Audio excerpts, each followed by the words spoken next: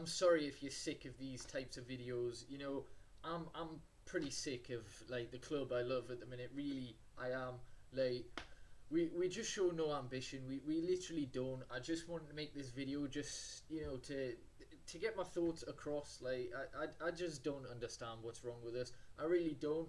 The rumours are that, well, some reliable journalists anyway have said that you know, Louis van Gaal didn't offer to resign, contrary to reports. That was reported by SSN and BBC, and it just beggars belief, alright, that he said that he can't fulfil the fans' promises, but he's still going to remain in charge of this club. And also, Manchester Evening News said that he's going to repay the faith shown by Woodward, who's, you know, when he did want to resign back in December, he persuaded him to stay, and he's going to repay Woodward by staying for the rest of the season. So, you know what, I've just give up this season. Like, literally, I'll continue to watch the games and all that shit, but, you know, I've got no hope. Like, it's been eradicated. We're only 5 points off fourth, but it feels as though we're closer to where Chelsea are in the league. Like, seriously, I'm just done. There's no ambition to make a change.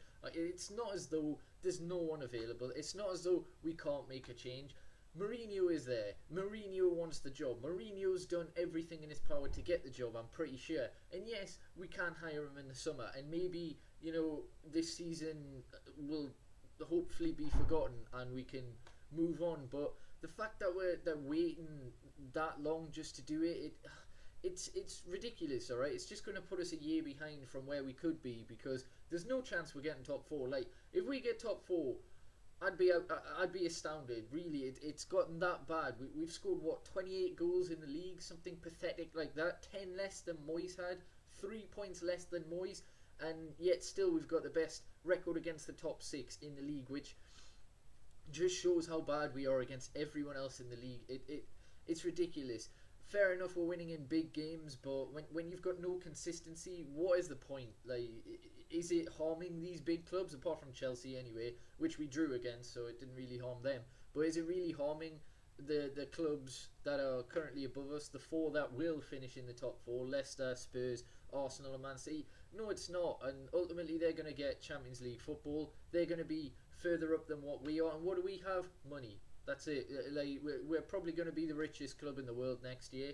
And as a fan, is that something to celebrate? No, it's not. As a fan, I want my club to do well. I'm not bothered what they do financially. Like, fair enough, obviously football's a business and you're supposed to make a profit, but you're supposed to care about, you know, the club, the fans that, you know, well, obviously I've only been to 2 games, alright, so I'm not going to class myself as, you know, one of these paying fans, but you've got season ticket holders, you've got people who go to every game, people who go to away games and everything, and they buy all of this for the club just to sit there and say they literally don't give a shit. Now, I'm sure this happens in so many other clubs, but as a Man United fan, it's the first time I've felt like this, and it's horrible. I don't want to hate the club that I love, but that's how it feels. I just want the season over. I've got no confidence against someone like FC Midtjylland, I can't pronounce them, in the Europa. Literally, I have no confidence that we're going to win that. I have no confidence that we're going to beat Derby, a club who just got trashed in the FA Cup, again, not in the FA Cup, in the Championship by Burnley. I've got no confidence we're going to beat them. Like, some of the blame obviously has to go to the players, but I'm going to blame the hierarchy at the club, the recruitment system, well, Louis van Gaal in particular, because he's the one that wanted a thin squad. I'm going to blame Woodward for chasing fucking superstars that we're never going to get. Why are we chasing Neymar, Bale, all of these superstars that we're just never going to get? Like, stop living in the clouds. We're not going to get them. And personally, do we even want them under Louis van Gaal? Like, I've been questioning myself. Like, I'm good the club hasn't made a January transfer, but then I think to myself, is it worth it? Because we'll probably sign a fullback, for example, and you get played in centre-back or CDM. So what is the point? We'll just harm his development. So, you know, I just want this season over. I really do.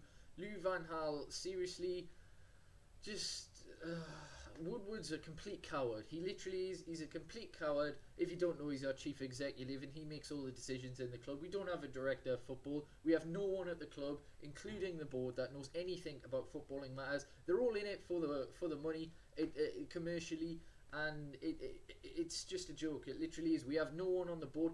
People blaming Ferguson and David Gill and all this. Yeah, I'm sure they share some of the blame. They have probably a say on decisions, but the final decision maker goes down to Woodward, and the Glazers aren't going to replace Woodward because of what he does commercially for the club. The Glazers won't leave because we're the richest club in the world, or will be next year. So, you know, there's no point in hoping that the club will rebuild, because it won't. Alright, the best we can hope for is Louis van Gaal to be sacked, and that isn't going to happen until hopefully next season, when they part ways via mutual consent, and then maybe we can still get Jose Mourinho, unless the club fucks us up just one more time and gives Giggs the job. Someone who's been part of these two failed successes. And to be honest, I'm going to lay into Giggs, because he might be a legend at the club, but he was distancing himself from Louis van Gaal. You know, you could tell he was just trying to shift the blame onto Louis van Gaal. He doesn't want to be tarnished with the same brush.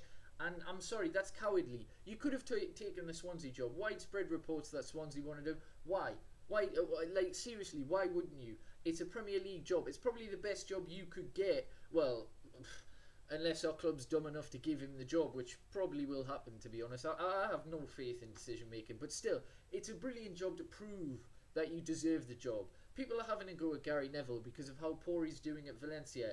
But I think he's had, what, 5-6 draws, 2 losses? Valencia are in a crisis, but at least he had the balls to take a job, to take management outside of the league. Alright, a very good job, and then if it doesn't work, he'll be able to get another one. But if it does, he gets manager prestige, he gets experience, and, you know, maybe in years come, he could be good enough for United. You never know, but I just, honestly, everything about our club hierarchy, I'm just sick of it. And as for the players, yeah, they have to take portions of the blame, but to be honest, when you're a default position and you're getting played in 5 different positions in fucking 5 different systems and all this shit, you're going to get confused. I'm sorry, no matter what people say, Louis van Gaal is obviously deploying certain tactics which deprive the players from expressing themselves, from taking risks, because you look at some of the players and they just don't give it a go. It's only the ones that come off the bench, and you've got to wonder why. Like, why does no one take a risk? It's probably in fear of being dropped, even though it's such a thin squad. There's fear of being dropped, and it's just not going to get better. If it does, wonderful. That's what I want, but it's not going to. It really isn't. Like, if it was going to, you know, we would have seen a change. After that 3-3 against Newcastle, I thought there was hope. I thought we'd continue being attacking, but have we? No. Probably the reason that we scored 3 and we looked attacking is because Newcastle came at us full force. I don't blame teams for sitting 10 men behind us anymore, because well, it's guaranteed to at least give you a chance of coming out with a draw. Like, it's so easy defending against United. Sheffield United defended as though they were fucking Italy back in the days when they had Maldini and all that, and yeah, and Cannavaro, and like, they made it look so easy, and it was just a 94th minute penalty that got us through, and it just literally, it's not good enough. And unfortunately, I firmly believe that it's not going to change. I believe we're going to be, probably we're going to finish with our lowest points total, our lowest goals scored in the league, probably our lowest position as well, because we're only 5 points off 10th. 5 points off 10th and 5 points off 4th. At the minute, I just think we're going to slide down the table. Literally, we've got, doesn't matter who we've got really. If it's top clubs, so, because they attack us, then these tactics work, which, you know, might give us a few points. Unless the top clubs decide to sit back a little bit more, then we'll get those entertaining 0-0s, get points. But it's the lower clubs we can't beat because they sit 10 men behind the ball, and we don't have a system or tactics to eradicate that. And yeah, this went on for too long. I don't know what I'm gonna title this. Like, I don't know. It's just depressing. But anyway, on to FIFA matters. I'm going to be bringing back who performs best. I've got the Football Manager career mode, and I will bring back squad builders and everything. But is there any other videos you want to see on this channel? Can be anything. I can do other club reviews, etc. I know I was doing that what do they need series, and that stopped abruptly. I do apologise for that. Some people did enjoy it, but if you've got any other ideas, suggestions, leave them down in the comments. It really is appreciated. Cheers again. Subscribe if you haven't already. Like the video, and yeah, peace.